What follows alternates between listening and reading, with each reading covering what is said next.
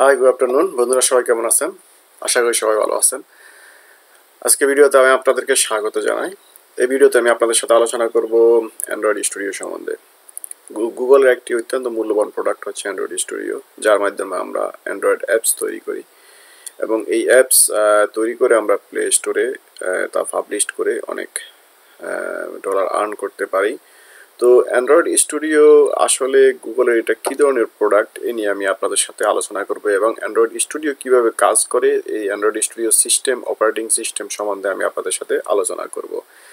Android Android একটি open source mobile operating system যেটি পরিবর্তিত লিনাক্স কার্নেলের উপর ভিত্তি করে তৈরি করা হয়েছে।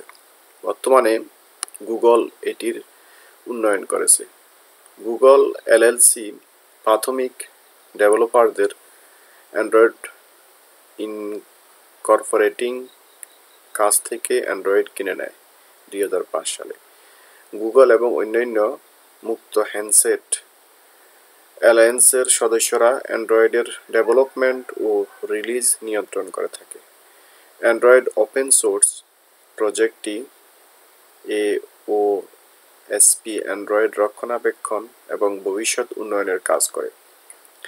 অ্যান্ড্রয়েড বর্তমান বিশ্বের সবচেয়ে বেশি ব্যবহৃত smartphone operating system.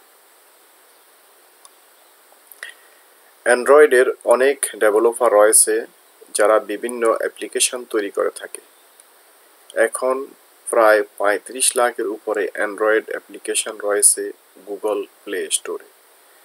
Google play store হলো গুগলের অ্যাপ্লিকেশন স্টোর, যেটি অধিকাংশ স্মার্টফোনের সাথে পূর্ব প্রদত্ত থাকে। ডেভেলপাররা প্রাথমিকভাবে জাভা দিয়ে প্রোগ্রাম লিখে, যেটা গুগল জাভা লাইব্রেরি দ্বারা নিয়ন্ত্রণ করা হয়। বর্তমানে জাভার পাশাপাশি কটলিন ও ডার্ট প্রোগ্রামিং ভাষা ব্যবহার হচ্ছে। ওপেন হ্যান্ডসেট অ্যালায়েন্সের শুরুর সাথে সাথে অ্যান্ড্রয়েডের বিতরণ উন্মুক্ত করা হয় 5ই নভেম্বর 2007 সালে, যেখানে 80টি হার্ডওয়্যার, সফটওয়্যার এবং টেলিকম কোম্পানি ছিল। তাদের সকলের উদ্দেশ্য ছিল মুক্ত আদর্শ মোবাইল প্ল্যাটফর্ম তৈরি করা। গুগল অ্যান্ড্রয়েডের বেশিরভাগ কোড উন্মুক্ত করে দেয় এফআসি এবং মুক্ত উৎসের লাইসেন্সের আওতায়। অ্যান্ড্রয়েডের সফটওয়্যার জাভা অ্যাপ্লিকেশনের সমন্বয়ে গঠিত, যা জাভার উপর ভিত্তি করে তৈরি করা। এটি ডেলভিক ভার্চুয়াল মেশিন জেআইটি কম্পাইলেশন ব্যবহার করে জাভা কোর লাইব্রেরিতে চলে। লাইব্রেরিটি প্রোগ্রামিং ভাষা সিতে লেখা, যাতে আছে surface manager, open core, media framework, এসকিউএলিট, relational database management system, ওপেনজিএলএস 2.0 ত্রিমাত্রার graphics API, ওয়েবকিট, layout engine, SGL graphics engine, SSL এবং বায়োনিক লিবক। অ্যান্ড্রয়েড অপারেটিং সিস্টেম, যাতে লিনাক্স কার্নেল আছে প্রায় 12 মিলিয়ন কোডিং লাইনের সমন্বয়ে তৈরি, যাতে আছে প্রায় 3 মিলিয়ন এক্সএমএল লাইন, প্রায় 2.8 মিলিয়ন সি প্রোগ্রামিং ভাষা লাইন, 2.1 মিলিয়ন জাভা লাইন ইত্যাদি। ইতিহাস। অ্যান্ড্রয়েড ইনকর্পোরেট প্রতিষ্ঠাতা হয়েছিল 2003 সালের অক্টোবরে পালো আল্টো, ক্যালিফোর্নিয়ায়। প্রতিষ্ঠাতা অ্যান্ডি রুবিন এবং ডেঞ্জারের সহ-প্রতিষ্ঠাতা রিচ মাইনার। নিক্সিয়াল টি-মোবাইল সাবেক ভাইস প্রেসিডেন্ট ক্রিস হোয়াইট। যেহেতু তারা বিভিন্ন প্রতিষ্ঠানে নিয়োজিত ছিলেন, তাই অ্যান্ড্রয়েডের কার্যক্রম চলত অনেকটা গোপনে। প্রতিষ্ঠান থেকে এটা বলা হতো যে তারা শুধু মোবাইলের একটি সফটওয়্যারের উপর কাজ করছেন। কোম্পানির প্রাথমিক উদ্দেশ্য ছিল ডিজিটাল ক্যামেরার জন্য একটি উন্নত মানের অপারেটিং সিস্টেম তৈরি করা, যদিও পরে তারা বুঝতে পারেন ডিভাইসটির বাজার তত বড় নয়। তাই কোম্পানিটি মনোযোগ দেয় স্মার্টফোন অপারেটিং সিস্টেম তৈরির উপর। উদ্দেশ্য ছিল এটি সিম্বিয়ান এবং মাইক্রোসফটের উইন্ডোজ মোবাইল অপারেটিং সিস্টেমের সাথে পাল্লা দেবে। অ্যান্ড্রয়েড অপারেটেড লুকিয়ে পরিচালনা করা হতো, কিন্তু সবাইকে বলতো তারা মোবাইল সফটওয়্যারের উপর কাজ করছে। একই বছরের রুবিনের টাকা ফুরিয়ে যায় এবং স্টিভ পারলম্যান, রুবিনের কাছের বন্ধু, তার জন্য $10,000 নগদ একটি খামে রেখে দেয় এবং কোম্পানির ঝুঁকি নিতে অস্বীকার করে। গুগল অ্যান্ড্রয়েড ইনকর্পোরেট 17 আগস্ট 2005 সালে কিনে নেয় এবং প্রতিষ্ঠানের প্রধান কর্মচারীদের তারা আগের অবস্থানেই রাখে এবং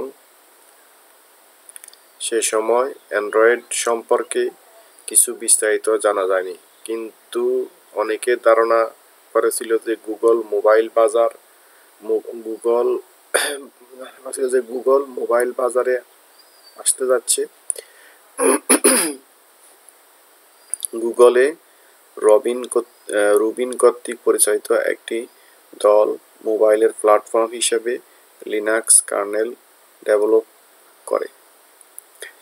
গুগল এই প্ল্যাটফর্মকে বাজারে ছাড়ে হ্যান্ডসেট এবং মোবাইল সংযোগ দ্বারা প্রতিষ্ঠানের মাধ্যমে। সত্য হিসেবে বলে যে তারা এর হালনাগাদ বা উন্নয়ন অব্যাহত রাখবে। গুগল কিছু হার্ডওয়্যার উপাদান এবং সফটওয়্যার অংশীদারের কথা উল্লেখ করে যা অনেক ক্ষেত্রে মুক্ত এবং এমনকি তাদের অংশেও। গুগলের কার্যক্রম দেখে অনেকেই মনে মনে ভাবতে শুরু করে যে গুগল মোবাইল যোগাযোগ বাজারে প্রবেশ করতে যাচ্ছে। 2006 সালের ডিসেম্বর থেকে উল্লেখ করে গুগল তাদের সার্চ ইঞ্জিন অ্যাপ্লিকেশন মোবাইল ফোনে চালাতে চায় এবং তারা তা করার জন্য কাজ করেছে। অনলাইন এবং কাগজে গুজব ছড়াতে থাকে যে গুগল তাদের নিজস্ব ব্র্যান্ডের হ্যান্ডসেট তৈরি করছে। কেউ কেউ মতামত দেয় যে যেহেতু গুগল কারিগরি দিকগুলোর কথা বলছে, সেহেতু এটা মোবাইল ফোনের নমুনা উৎপাদক এবং নেটওয়ার্ক অপারেটরদের দেখাচ্ছে। 2007 সালের সেপ্টেম্বরে ইনফরমেশন উইক প্রকাশ করে যে গুগল কিছু মোবাইল অ্যাপ্লিকেশনকে প্যাটেন্ট করে নিয়েছে। 5 নভেম্বর 2007 সালে ওপেন হ্যান্ডসেট এয়ারলাইন্স সূচনা করে, যাতে ছিল Broadcom corporation, Google, HTC, Intel, LG, marble technology group এবং মটোরোলা। একই দিনে ওপেন হ্যান্ডসেট এয়ারলাইন্স তাদের প্রথম পণ্য অ্যান্ড্রয়েড ছাড়ে, যা লিনাক্স কার্নেলের উপর ভিত্তি করে তৈরি করা হয়েছে। 9 ডিসেম্বর 2008 সালে আরও 14 জন নতুন সদস্য যোগ দেয়, যাতে ছিল